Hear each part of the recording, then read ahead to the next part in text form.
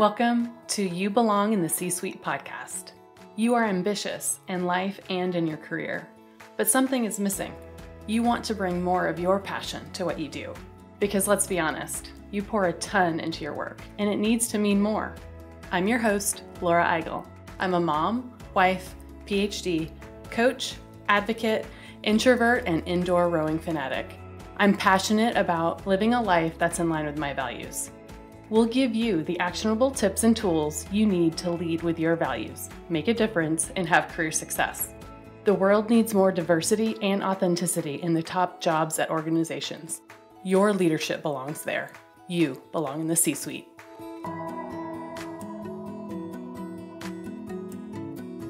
What gets you up in the morning? What drives your decisions? What do you stand for? No idea, not even sure where to start?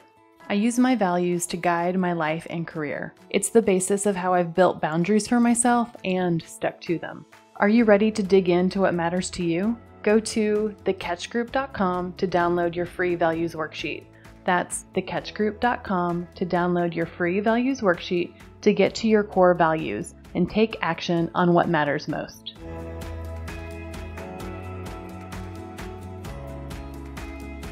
Welcome to this week's episode of the You Belong in the C-Suite podcast. In this week's episode, we are continuing our Values First book club series. If you haven't listened to last week's episode yet, that is a great place to start. In this podcast series, we'll highlight a section of the Values First framework every week. Think of this series as a nudge for you to start or revisit your values-based learning journey. I'm highlighting my favorite and most powerful sections of the Values First framework. I was inspired by a company that I'm partnering with to build a book club discussion guide for my book, Values First, and this podcast series is a great counterpart to go along with it. So I really hope that you can grab your copy of Values First. You can do that on Amazon or at your favorite independent bookstore. You can grab it on Audible, however you like to listen to or read books.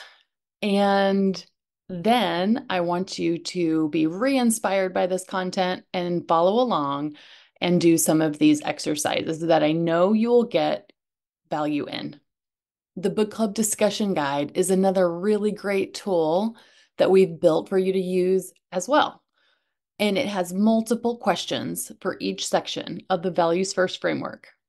I really hope that you can use the book club discussion guide to talk to your team, talk to a colleague, talk to a mentor, your manager, a group of people inside or outside of work about some of the content in this book.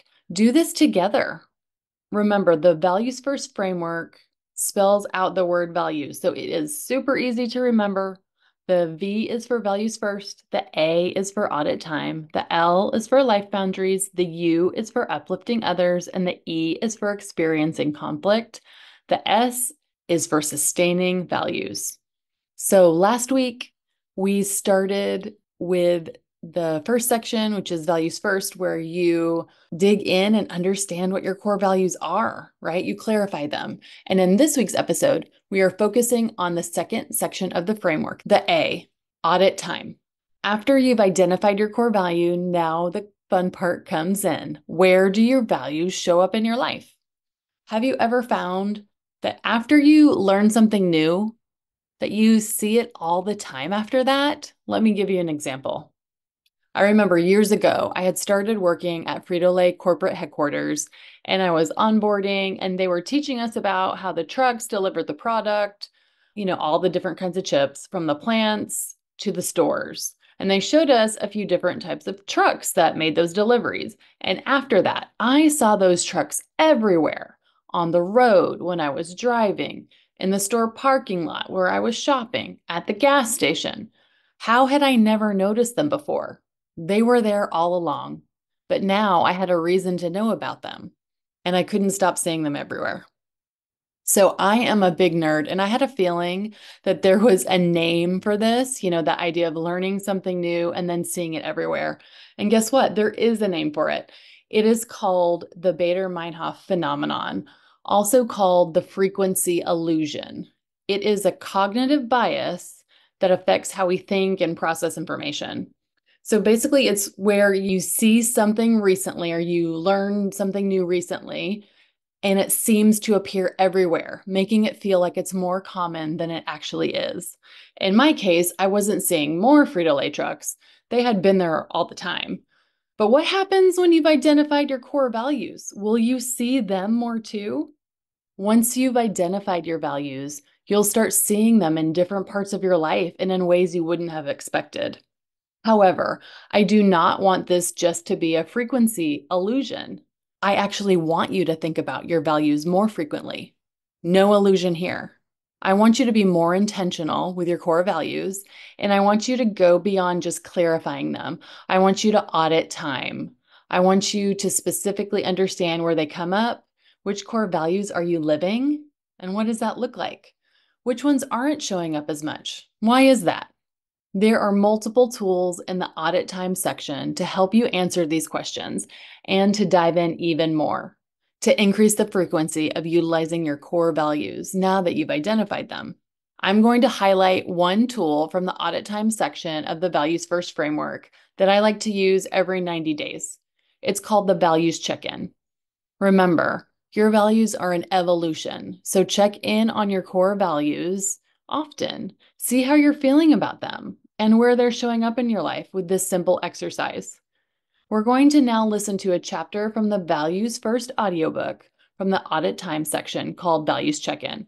I love this chapter as it highlights this simple tool with an example from when one of my clients used it. Let's take a listen.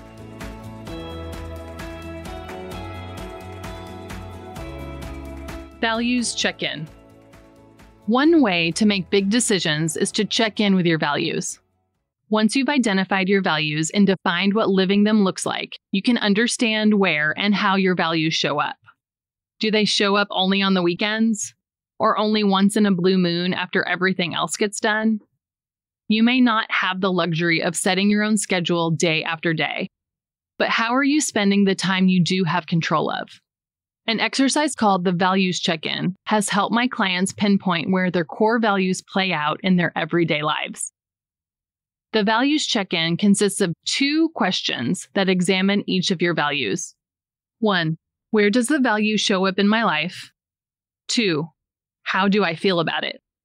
For example, 2 of my values are growth and development.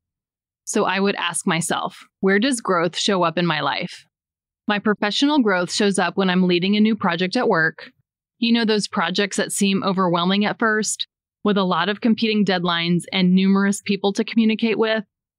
I learn the most through critical experiences, and that value shows up at work. Where does my value of development show up in my life? It shows up in my coaching engagements with women leaders. I love to be able to see growth in others and help them find insights to solve problems and reach their goals. That's fulfilling for me. A tangible example of how that value shows up in my day-to-day life is through meetings with leaders that I coach. Now for the second question. How do I feel about it? For the value of growth, I feel great when I have new challenging projects that I'm working on. It feels not so great if I'm at a point where I don't see that value showing up at work. I feel bored or restless somehow. For the value of development, if I'm spending more of my time coaching leaders, then I'm feeling great about meeting that value. No judgment on what your answers are. If you don't feel great about a core value, it is an indicator that you have some work to do to live that value. It is a gap that needs to be filled. The goal is to get an understanding of where you are, a values baseline per se. At the end of this exercise, you should have clarity on where your values do and do not show up in your life and how you feel about it. It shouldn't be a surprise that if you don't see where that value shows up in your life, you may have neutral or negative feelings. If you can't figure out where a value shows up in your life, you may not be focusing on it right now, or maybe you just lost the opportunity to have it in your life. Have a conversation with a trusted friend or family member. Ask them where they see you living this value. They may have an outside perspective that triggers this for you. Additional points of reflection can also be helpful to consider. What if you have identified where it shows up and you have neutral or negative feelings about it? What could that mean? When was the last time you felt connected to this value? What is a positive experience when you think of that value? Review your answers holistically. How does the bigger picture feel? Is it made up of positive feelings, negative, a mix? Is there one value that resonates with you most, for better or worse? Are there values at this point that don't resonate with you as much? Is it because you're not doing well with them right now? Are they not a priority for you at this season of life? Or is it not a core value? Focus on the insights that you can take from your reflection. One time in my mid-career, after my conversation with Mark, I did this exercise for myself. For my values of growth and achievement, I couldn't find a place where they were showing up in my life, and I didn't feel good about it. For development, I was actively developing my team, and I felt good about that. But that was outweighed by the gap I felt in not living out my values of growth and achievement. By staying in that role, I was compromising my own values. By compromising my values, I was compromising my and my family's happiness, my fulfillment. I was also compromising my value to the world. What parts of your life are you compromising by not living your values? What are the impacts of that? Women often compromise their values because society tells them what it means to be successful. That is why it is so important to check in with your values when making big decisions. My client, Mackenzie, was a great example of that. Mackenzie was a senior executive in a multi-billion-dollar health and wellness company. Through her career, she had worked at smaller, mid-sized companies. The company she worked for was one of those, until they were acquired and were now part of a bigger corporation. When I started working with Mackenzie, she knew she wanted to advance her career, but she wanted to first build a new long-term strategy at her current company. One of her core values was influence. Upon reflection, when she was living her value of influence, she had a direct connection to the decision makers of the organization, the CEO and the board.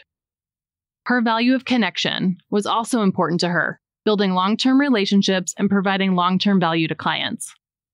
Company culture was also very important to her to meet this value. She was contacted by a recruiter to join a mid-sized company as a senior executive. In this role, Mackenzie would be building a new function, which was a strategic priority for the board and CEO. She knew she would thrive in the culture, which was forged on building relationships, working hard, and celebrating success. It was part of the organization's DNA. But in the end, she ended up turning down the job because it was a lateral move and not a promotion. Plus, she still had things she wanted to accomplish in her role at her current company. Mackenzie is a member of my coaching program, and later she identified her values and defined what they meant for her. Then she audited her time. Was she living her values of influence and connection? Reflecting on her calendar, she realized she spent most of her time in cross-functional meetings within her big company. In these meetings, it felt like a struggle to influence with impact. Even though she had a lot to contribute, she found that she couldn't influence the way she wanted to. She didn't feel like she was able to influence or build relationships. She wasn't living her values at work. This realization led her to think through what she really wanted to accomplish in this role. It also left her questioning why she turned down the other job offer. Did she really care about the bigger job title, or is that an external objection that she thought she would receive? The story going through her head was that of other people's reactions to her taking a lateral position at a company that was smaller in size. She questioned this external objection because achievement was not one of her core values. Why did that matter to her? She took the weekend to think through what she really wanted and how she could fully live her values and contribute the way she wanted to in an organization that she would thrive in. The following week, she called the recruiter back to talk about the position she had previously declined. Mackenzie had built a relationship with the recruiting team and had left the option open to talk again in the future if they could find another opportunity. Of course she had, because that's what Mackenzie does. She's a connector. They were thrilled that she had reached out and extended her a stronger offer, which she enthusiastically accepted. Often we think the best way to be fulfilled is to keep climbing the corporate ladder higher and higher. But sometimes satisfaction comes from the lateral moves or the critical experiences. Mackenzie second-guessed her initial thought that success meant a promotion. It really meant getting a new critical experience in her career to live her values of influence and connection.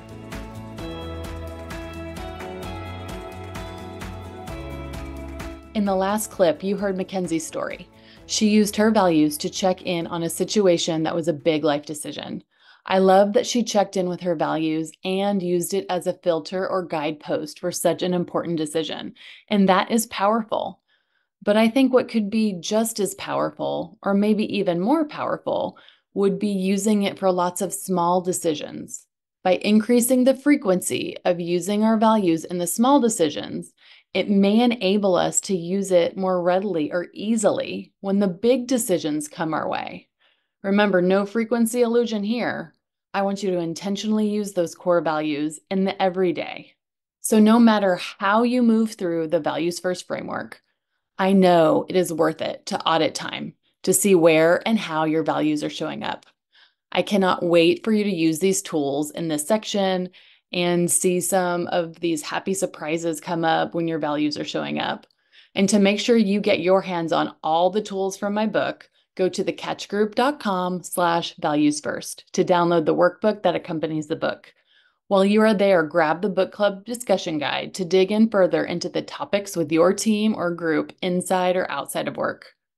Next week, we'll continue this podcast series with one of the most popular topics in the book, the topic of life boundaries, building them, keeping them, and modeling boundaries. Until then, remember, your leadership belongs here. You belong in the C-suite.